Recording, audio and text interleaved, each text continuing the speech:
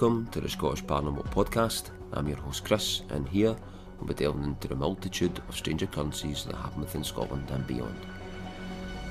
Contact us with your accounts at the Scottish Paranormal Podcast at gmail.com. You can find us on Facebook, Instagram and Podbean, and you can contact us by either means. Tonight's episode we're discussing a few ghost encounters and a few UFO encounters with Paul. The UFO encounters date back to his early years when he stayed in Armadale, which is also my old hometown, and there's been numerous encounters and cases within Armadale over the years. One of the more prominent ones I podcasted about, one of the recent podcasts, which was the Black Triangle, the Andy Swan encounter, and there's been a few encounters in Armadale over the years in surrounding areas. The whole kind of area, an outlying area, does have quite a lot of encounters over the years, which we're podcasting about in future podcasts. Within Armadale as well, I do know people who've had other encounters, and myself, I had one encounter which I found pretty strange. I'll relate it with you, and you can make of it what you will. I rationalised it at the time, but I did find it pretty odd though. I was at running one night. I used to run at obscure times, early in the morning or late at night, after work or before work. And I was running the cycle path, which basically, if you're not from the area, just to give a bit of description of it, so the cycle path basically skirts the top of the town. So the other kind of side of it's just kind of fields and farmland, and there's maybe some kind of woodland areas. If you follow it west, it goes to the next town. The next town it goes to is Blackridge, and if you go east, it will go through Bathgate. Between Armadale and Bathgate, there's probably an area about 3 miles, which would be farmland and such like. So I was running the cycle path between Armadale and Bathgate, running along, and if you can imagine, it was quite late at night. I had a small torch on which only cast about a metre or a metre and a half of light in front of you, so you could really just see where your kind of feet are falling on the path. It was pretty dark, but you could discern. When you were running next to the town, you could still see streetlights and such like, but after the town it got dark because you were into the farmland then. So running along the path, I left the town, and the first thing I noticed when I left the town, the first kind of large farmer's field on the left hand side, I could see a small red light as I was running. So I turned and looked at this red light. It looked like just a small red LED in the middle of the field, probably about 400 metres away. Roughly, maybe not even as far as that, but it was a good bit away. So still running, this red light automatically, as soon as I noticed it, came hurtling towards me through the field, not really in the air. It was near the ground, so it was coming towards me, and the first thing I kind of thought of was it's a dog with an LED in its collar.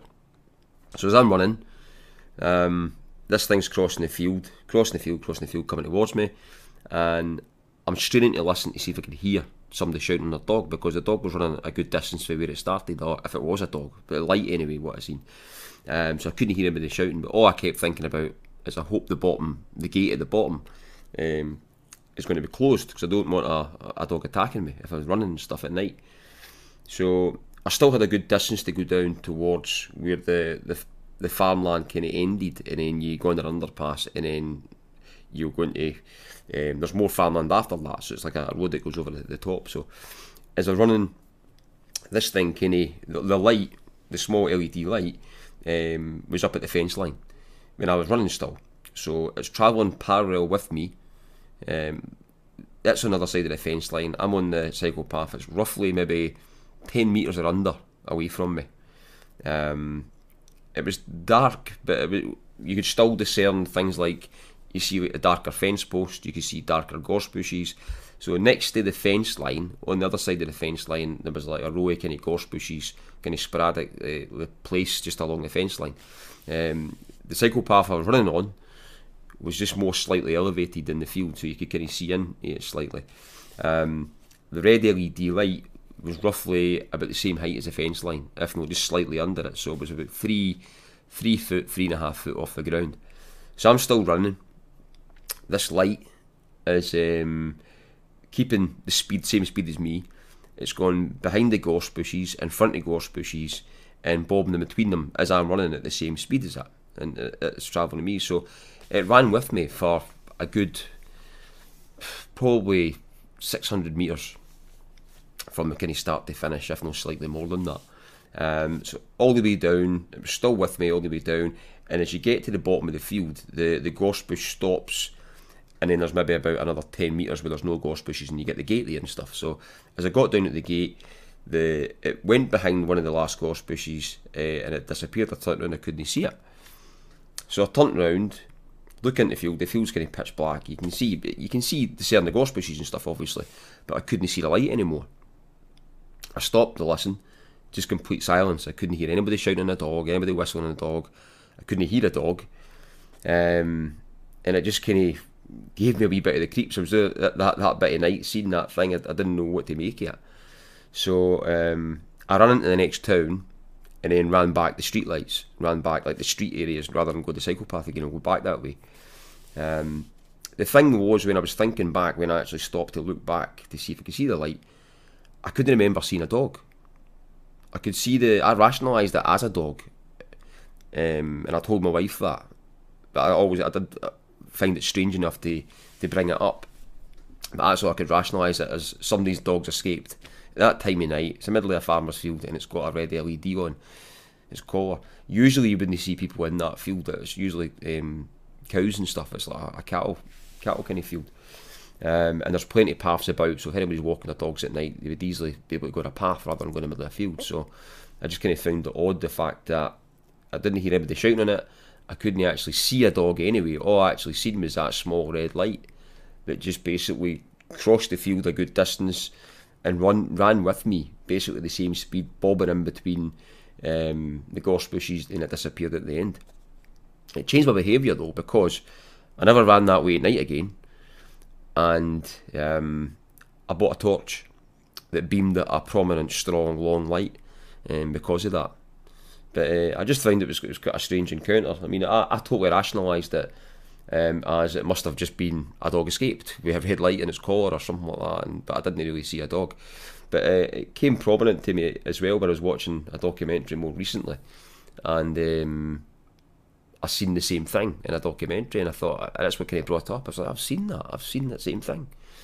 So I just thought it would be a good wee kind of story to share, as we're going to talk about just a few Paul's stories as well, and we've got a few more cases coming up in Armadale, because I'm from there and I know a few stories on there already, but we'll take it from there. Alright, so we're going to go into Paul's account, so chill out, listen in, and hope all is well. I'm not sure my story, well, I know my stories are not going to be as detailed or as elaborate as anything like that. It's just vague memories, to tell you the truth. The first one, I think I might have been about, right, and you're going to think, oh, you're a bit too young to be telling me stories, but 11 or 12, I think, was the first thing I'd seen. Aye. And I'm trying to think of the name of the place where it was seen, because when I used to walk to St. Anthony's, I would go up past your house, and I can't remember the name of the street, because I would go past your house and head down past Paul Brady's house, and go down and go right down to the end of the street, and there's these big blocky flats. I know we at St. Helens Place. That's at St. Helens Place. Right. And there was a wee Asian shop there, and it's just as I remember, we were going to chapel of an evening, so it must have been about 5:30, and so it was a Sunday, and I think it was late November, beginning of December, and as we were walking under, I seen what I thought was a big, and it was me, my mum, and my wee brother. I think my dad was working away somewhere, and what I seen, because from there, from what I can remember, you can see, I don't think it's there anymore, there's the old foundry. Yeah, I know we are. No. Right. And what I seen above the foundry, and the wasteland, I think, did we call it the sands or something? can't remember. There was a nickname we gave it. Did you got the foundry then over that? You got the brickworks and all that kind of stuff, and Aye, but it was definitely this side. Aye. But just before you got to the foundry, it was like we used to go on our bikes and go over these humps, and it was definitely, I don't know, we're on motorbikes and doing wheelies and everything. I know, or the Bing. I know where you were, or that neck of the woods. Aye. And so what I seen in the sky, right, was this bright orange light, really bright orange. And it was the cigar shape that I've heard people describe. So cigar sausage shape. Yeah. And the size of it was massive. And it was just sitting above that area. And I would have to say that it was, I don't know, something that was really big. Maybe 70 metres long or something. It's big, aye.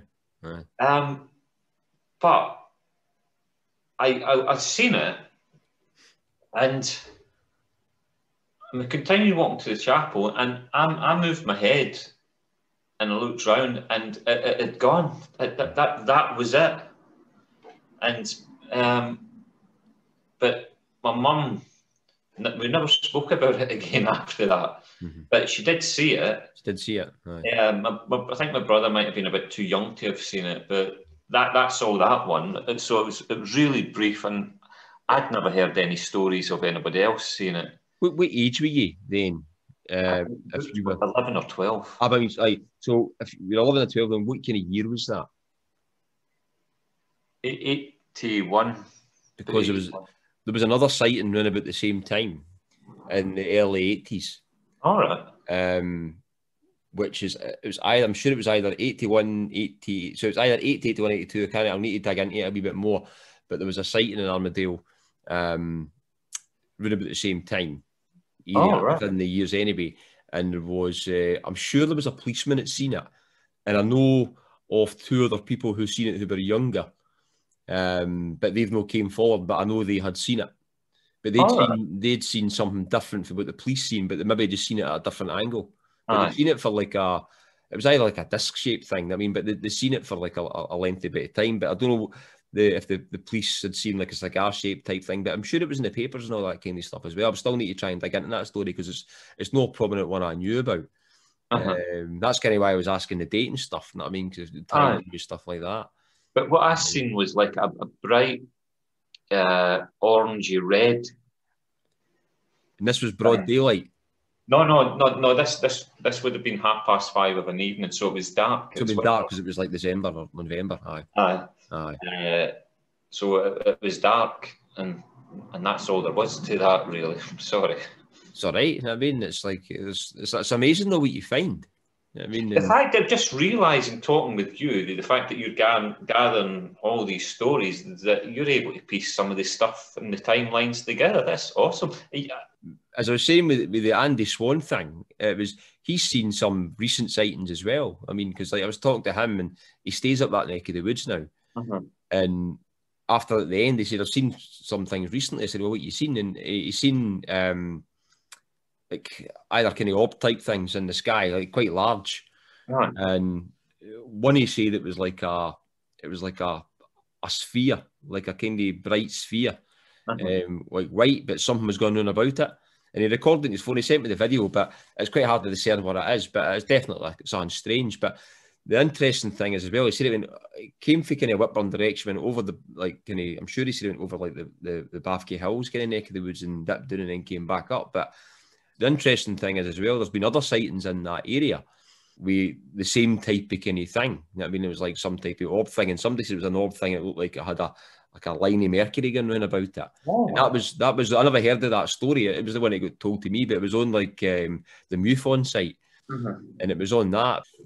It was about 84, and we were standing just outside your house, actually on your land, up the steps, and I think it was at like the corner of your house. And I think Sasha, it was definitely me and Sasha, and I thought possibly your mum was there as well. And for some reason, I've looked up, and I don't know what the hell we were talking about, and we were talking about something, and we looked up at the stars, and I seen these three lights, like, you know, about this maybe the size of a star, you know, from what we can see. Mm-hmm.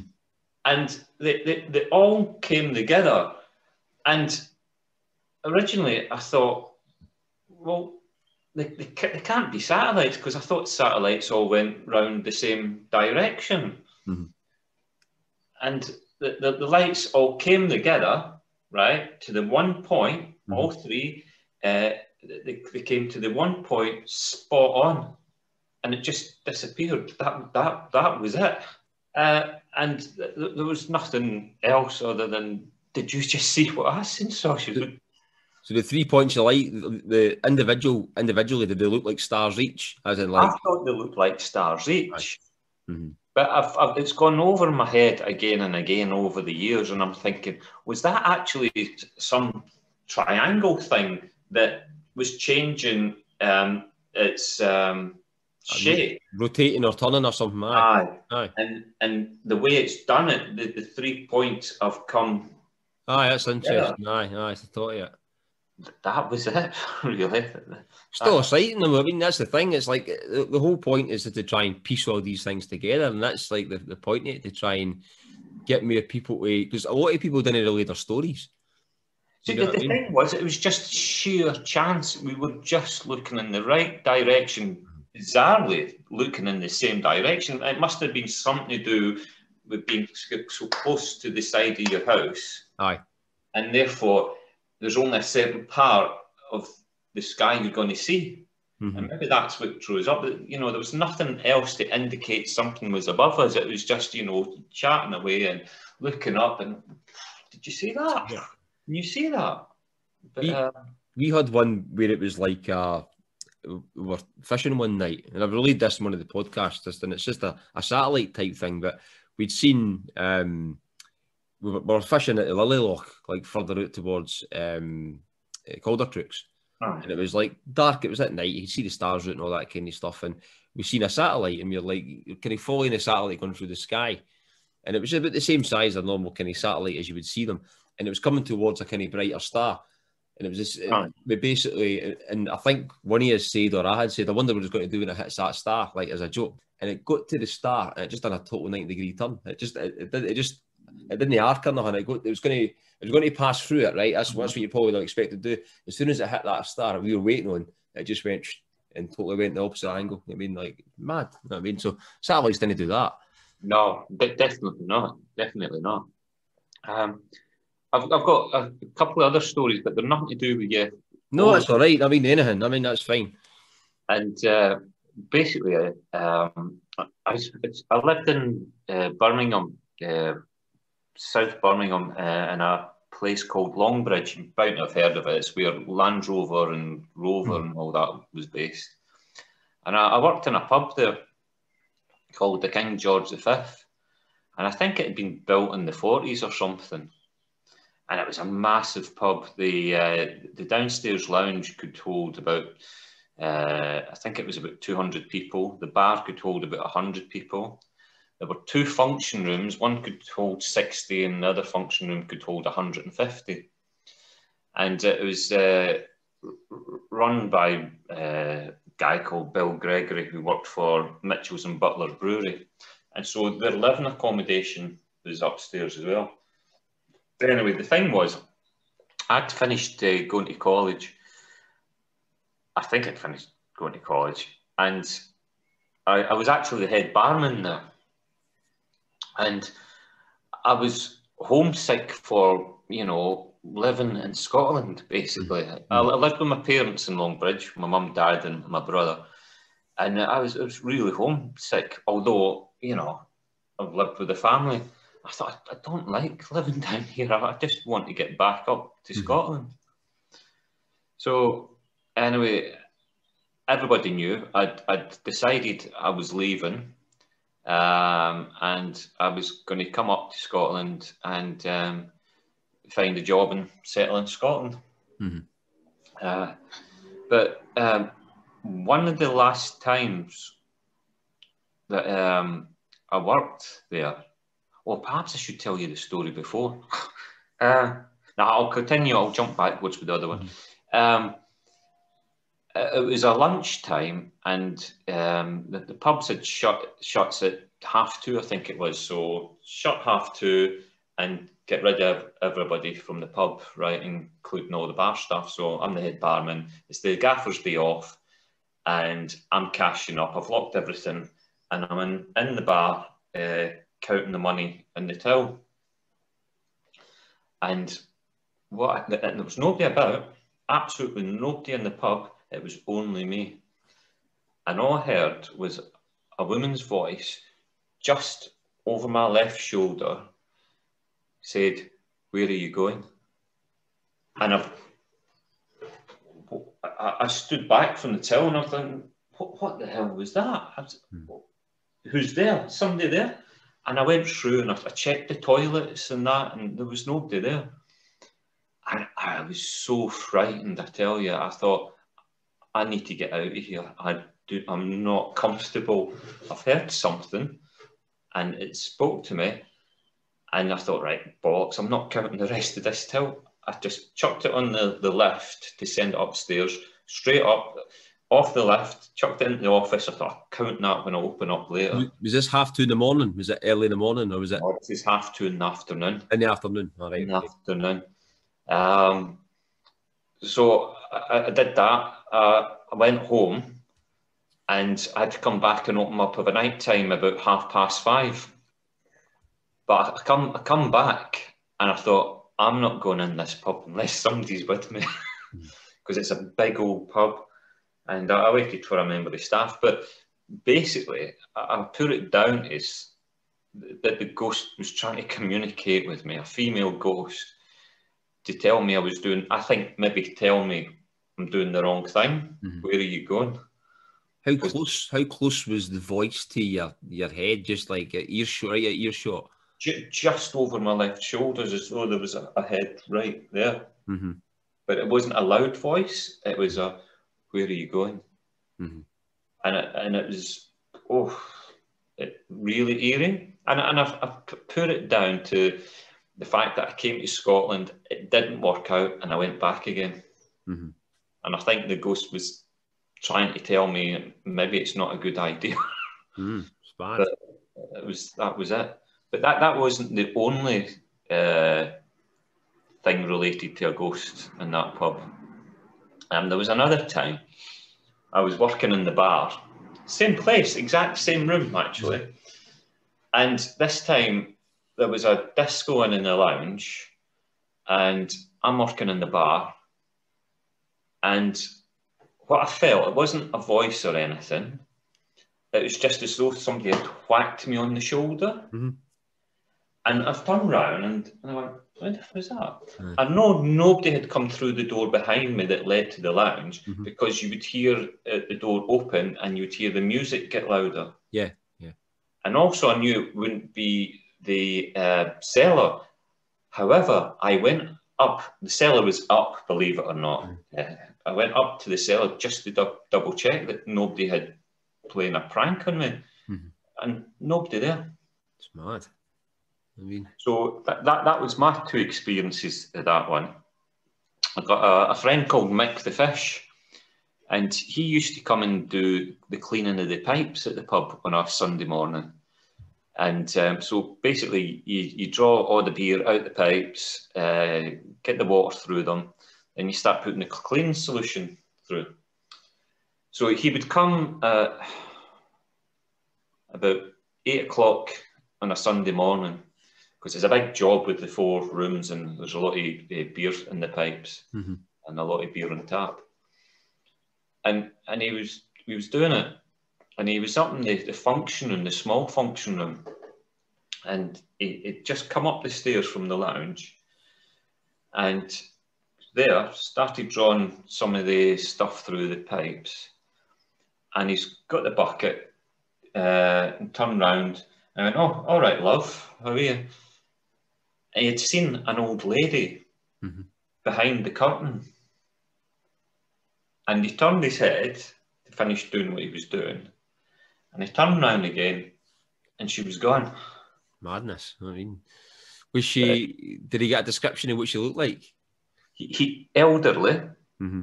She was elderly, and he actually had thought it was the mother of the landlord's wife, Mm-hmm. and he spoke to them, the gaffer later. He says, "Oh, I see you've got the mother-in-law with you." He went, "No." He goes, "But I've just spoke to her upstairs." He went, "No, she's not here." So there was nobody. So the only people who'd been upstairs was Mick cleaning the pipes, landlord and his missus, nobody else. So did the landlord stay there? Yes, he stayed there. On premise. Did he ever report anything staying there in the place? No, but his grandchildren stayed there, and they actually stayed in the room that was closest to the small function room. So the same place where Mick the fish had seen the ghost.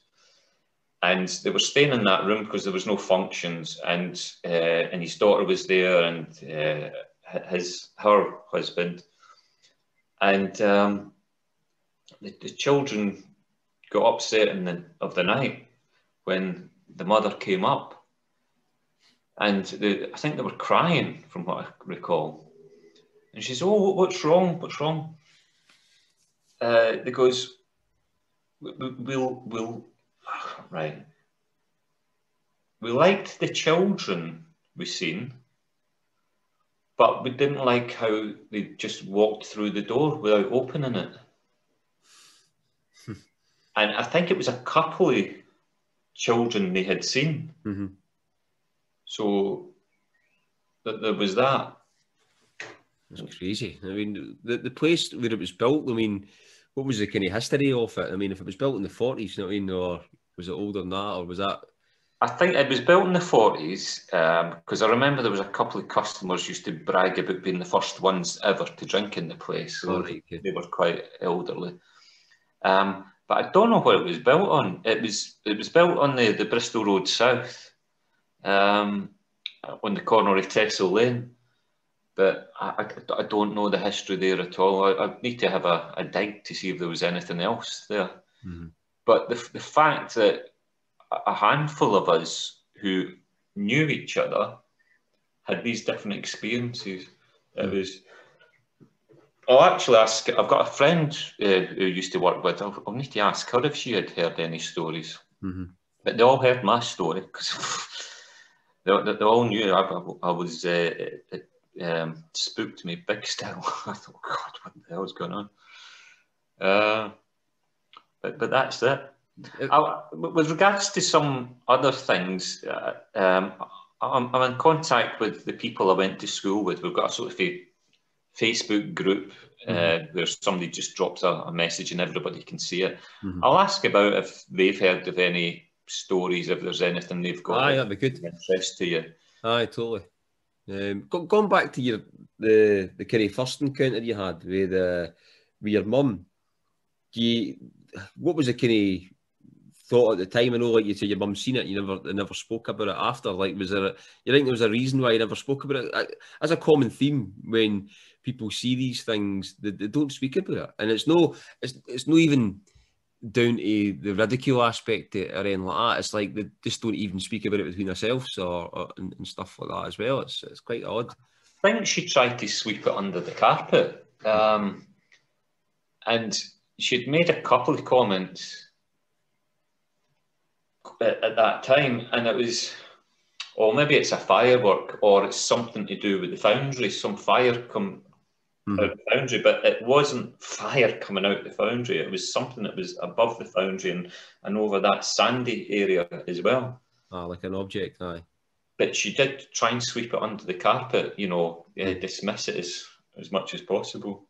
I'll find out when I find out when the dates were of the other one, because I'm sure there was, as I said, there was a sighting. It was early 80s anyway.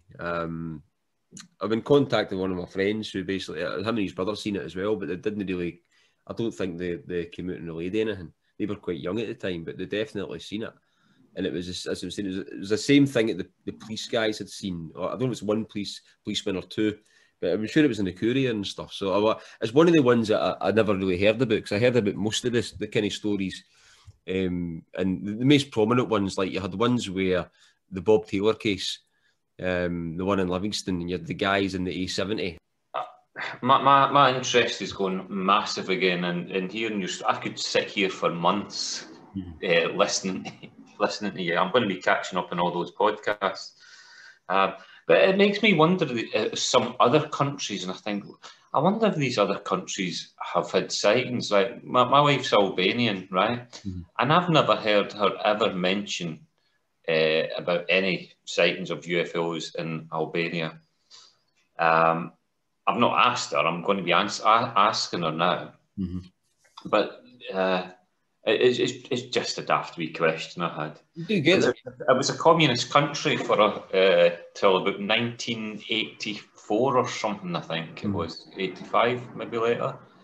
And so they had the little bunkers, you know, nearly 100,000 bunkers or something mad like that, all over the countryside. I remember when I first visited the place, I went, what the hell was that?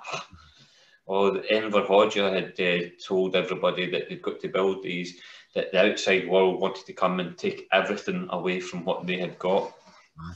But I'm wondering if I'm going to be asking that question anyway. There will be. There is ones in Russia and Poland and all that. I know there's cases here, so potentially there will be. I'd like to keep in contact with you, Chris, if you don't mind. No, definitely. And as I'm saying, I'll send you a couple of links and stuff as well, and get a look at it and see what you think. You know what I mean? Oh, that's awesome. Thanks very much for having a listen. Like I said, there wasn't much you had, but if I can dig with some of my old friends and see if they've got anything, because most of them are still in the Armadale area. I've got loads of cousins in West Lothian as well, as you see. So there might be something else there that they've heard, you know, and be able to pass on the information to you to get the right person so you can talk to them one-to-one. Nah, totally. Right, well, listen, everything counts, you know what I mean? So, like, thanks very much for your time. No, anytime. I'll talk to you soon. I'll be looking out for that stuff you're going to send. Send it now. All right, you take care. Right, you take care. Catch you later. Cheers. Bye. Bye-bye.